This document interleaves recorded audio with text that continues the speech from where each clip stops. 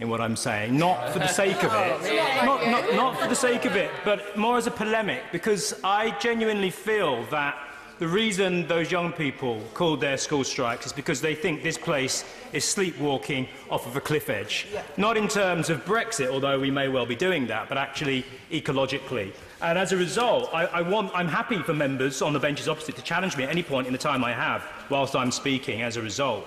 I'm speaking from the back benches, but I was made the first ever Shadow Minister for Sustainable Economics, appointed by the Shadow Chancellor, because the next Labour government understands that we can no longer allow the Treasury and its short-termism and its obsession with neoclassical economic orthodoxy to block the bold and radical fiscal, monetary and regulatory changes that we need to deal with the climate crisis.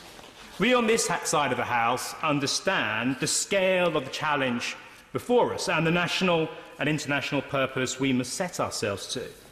So it can be nothing less than a radical transformation of the way our economy works. And that's a problem for some people if you are tied to an economic system, as the Conservative Party is. That's what it is. It's the Conservative Party. It wants to keep the economic model that we have. But there are some of us on this side of the House who understand that if you want to radically make those changes in the time frames that we're talking, then you need to radically change how the economy works and who the economy works for. And I believe that will be a challenge to some of the members opposite. I'll tell you why. We know that in this country, domestically and internationally, the wealthiest 10% are responsible for more than half of all the greenhouse gas emissions that take place on our planet and in our country.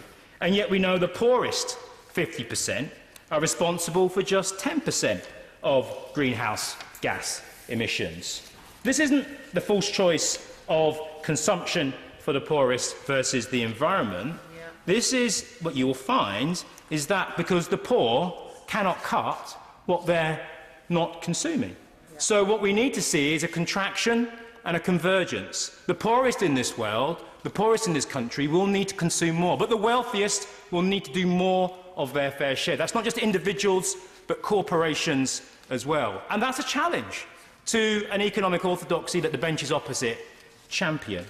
So that is the challenge before us, and we can see what happens when we don't ensure that social justice is at the heart of the changes that we make. You look at the Gilets Jaunes movement in France. It happened because of technocratic centrist fixes that the Macron government was trying to make, £40 billion of carbon taxes, and yet only a small fraction invested in public transport, in the poorest. It fell disproportionately on those least able to pay and actually those consuming the least carbon.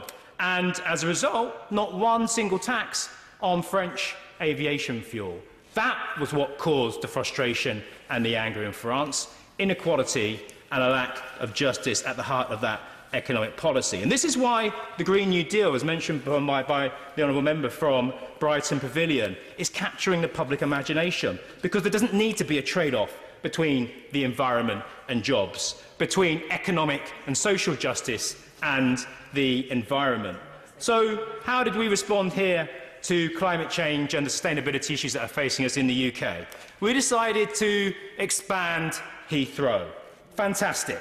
I think the Heathrow issue was probably one of the most decisive splits we'll see in politics in coming years. It's the biggest single source of emissions in the UK, and the expansion has now given the green light to 300 million tonnes more of carbon being poured into our atmosphere. No government that aspires to tackle the climate crisis and keep temperatures below 1.5 degrees centigrade would ever allow Heathrow to happen.